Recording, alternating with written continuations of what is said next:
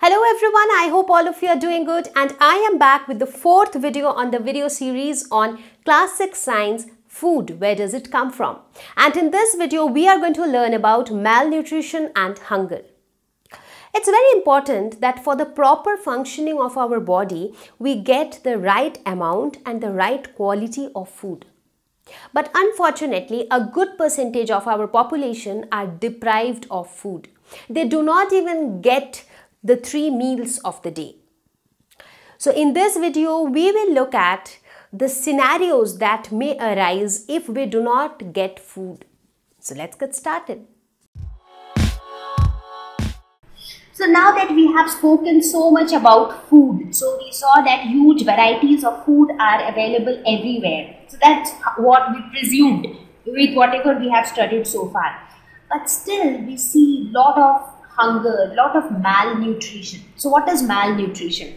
Malnutrition is the scenario where the right amount of nutrition is not received by the body of a human being. So when a child doesn't receive the right amount of nutrition, what happens? It results in diseases.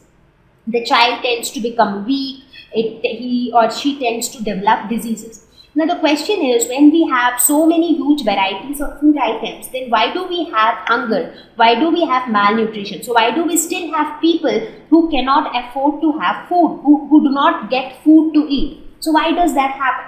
Now there are a lot of reasons. So some of the causes are poverty. Now people do not have money to buy themselves food, because whether we talk about cereals, we talk about pulses, we talk about oil, we talk about meat, we talk about eggs, we talk about fishes. Now for everything you need some money to buy it from the shopkeeper, because we saw the sources from where we get them. But end of the day, either it should be like you already own a huge stretch of land where you have planted all the trees. So in that case, obviously you will not suffer from malnutrition because you own such a huge stretch of land where you have so many things. But not everybody owns such huge stretch of land or such huge property. So there are a lot of people who do not own anything. I mean, a lot of urban people like us, we do not own any field, we do not own any river or anything, but we just earn, we have money, we go to the shops and we buy food items for ourselves. We buy rice, we buy wheat, we buy eggs, we buy whatever we want. We buy vegetables and fruits, and that's how we eat, and that's how we remain healthy. But there are a lot of people who do not have enough money to buy anything. So poverty is one main reason. Unemployment. Now since there is no employment, people do not have jobs, people do not have any source of income. That is why there is poverty.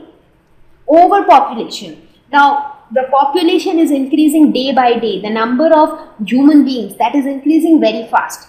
Now when there are so many human beings, obviously their needs will be there, they need more amount of food, but the food production is somehow not increasing at that rate. Compared to the rate at which the population is increasing, the food production is not increasing at that rate. Secondly, when the population is increasing so fast, providing employment to such increasing population is also becoming a tedious task. Therefore, people are not getting employment, people are poor, they are not able to afford food. So because of all these reasons, there is a lot of malnutrition and hunger everywhere. And what is the result of malnutrition and hunger? It causes diseases, it even causes death. So that's the result. So that's the very sad part of it. Now the question is, what can we do to solve this problem of malnutrition, solve this problem of diseases and death? So what is that little bit of effort that we can do from our side? So the first thing that can be done is increase the food production. Now when we are seeing that the population is increasing so fast, so to keep it at par with the increasing population, we should also try to increase the production of food. But then yes, at the same time, it is more important to control the population as well. So these days you see there are a lot of programs, family planning programs which are in place, where they say that a family should have only one child, at the max 2 children, not more than that. But still we see there are a lot of families where you have 7, 8 children. So that adds to the population. So it is important that the population is controlled, and then at the same time we should also try to increase the production of food. That is, we should cultivate more crops, we should take proper care of crops so that there is less wastage of crops. So a lot of techniques are there by which we can increase the food production. Secondly, only increasing food production will not help, definitely. So along with that, we also need to ensure that the economic condition is also improved, because if people, even if we are increasing the production of crops, but if people are still poor, if people still don't have money, so they will not be able to buy themselves anything, right? So it is also important that the economic condition is improved.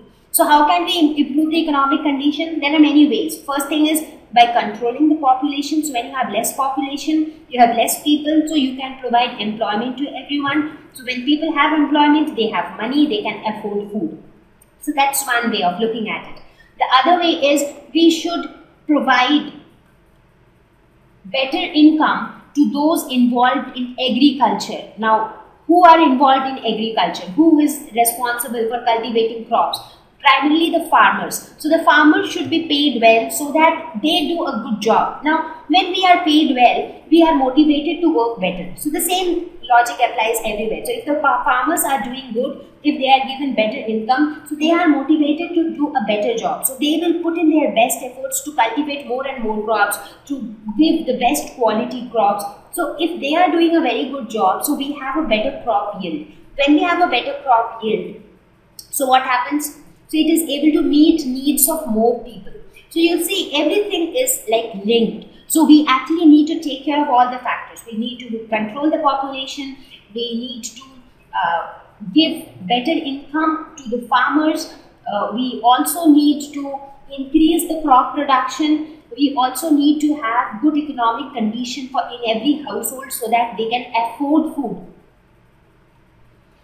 And the most important thing that each one of us can do from our end is we should stop wasting food, because we already see that there are so many people who are not getting food, who are dying due to lack of food. And on the other hand, there are many who just waste food just like that. So you take, maybe if you think that you can eat only one chapati, so there is no point that you take 4 in your plate and then put it and throw it into the dustbin, because once you throw anything into the dustbin, nobody else eats it up from the dustbin, right? So these days you would have heard about those programs where they say that, okay, if you have a party at your house and if you think that a lot of food has been left over, not wasted, left over. That means maybe you prepared food for 50 people but only 10 people turned up. So you have food remaining at your house. So there are certain numbers where you can call and they'll come and collect the food, and then they'll distribute that food to some poor people.